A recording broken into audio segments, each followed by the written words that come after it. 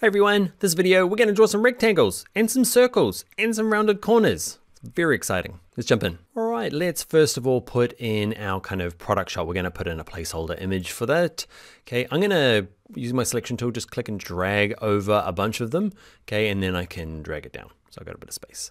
Okay, let's grab the rectangle tool. It's one of those ones that you'll probably learn the shortcut for. And they're all hiding in here. See, rectangle, lines, all the kind of basic shapes. Okay, so R is for the rectangle tool, which makes sense. Okay, so I'm going to click, hold, and drag it out, and you get the big gray box. And you'll notice our text disappeared. Okay, so this brings us to layering. Okay, so over here, if you can't see it, you might be on Assets, go to Layers. You'll see there's my home page frame. Okay, and inside of that are all these different things. Okay, all the different text we've added. Now we've got a rectangle, but it's on top. So we can do a couple of things, right click and say, send to the back, please. And it's just that shortcut. You'll learn that one quite a bit as well. Learn the different shortcuts at your level. You might be ready for shortcuts, you might be not. You might be freaking out. So just right click and say, actually send to the back. Or I want you to practice, I've undone that. Can you see here? I can drag this, kind of like more like Photoshop. I'm holding it, dragging it. Now it's at the bottom of all those guys and I can see it, easy. I'm going to undo it and show you just one more painful way, mainly because there is a ton of ways of doing everything in Figma. Okay, and I'm going to show you the way that I think makes most sense for your level and what's really common and useful. But if you find a different way and you're like, hey, why didn't he show us that way? That's heaps better. Okay, if you find it and you like it, you can do it. Okay, but let's say this one here, see this little Figma menu here? If you're on a Mac, you've got this top bit along the top here, which is exactly the same as edit. Where is it? Arrange, you can see how, no, I don't want to arrange. Object, there it is there. You can see how much I use this menu, not very often.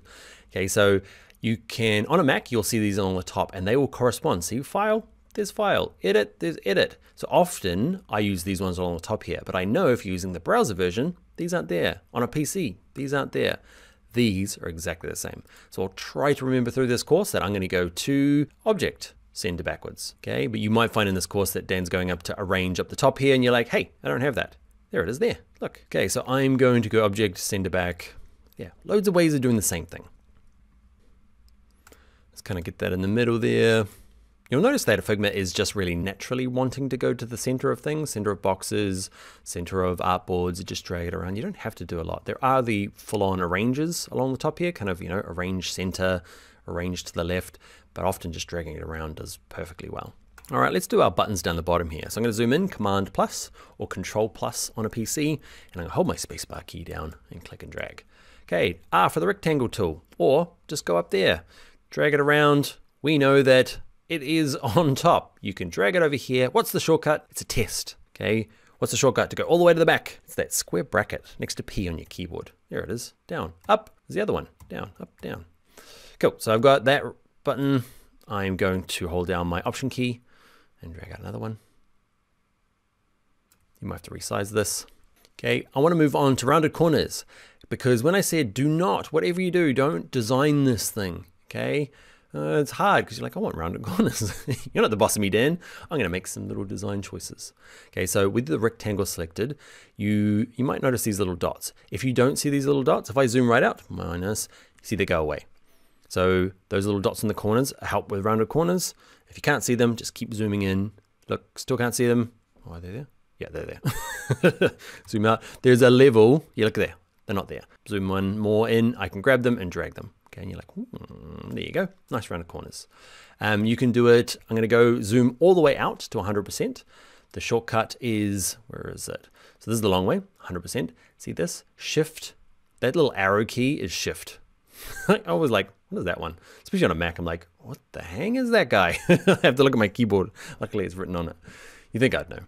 But so shift 0, okay, on the top there goes to 100% because that's probably a better place to be designing rounded corners because you're like, that's the way it's going to look. So if I'm doing it here, I can actually just do it here in my kind of property inspector here, this right panel. And I can say, actually, let's try it, use my arrow keys. Remember the sweet shortcut, up one. Oh, how does it look? Up another one. Smashing it up, down. Okay, so I'm going to just put in some rounded corners. 5. It's handy because you can get consistency. Select this other one, go 5. Click on this one. They're all going to have 5 rounded corners. Look at that.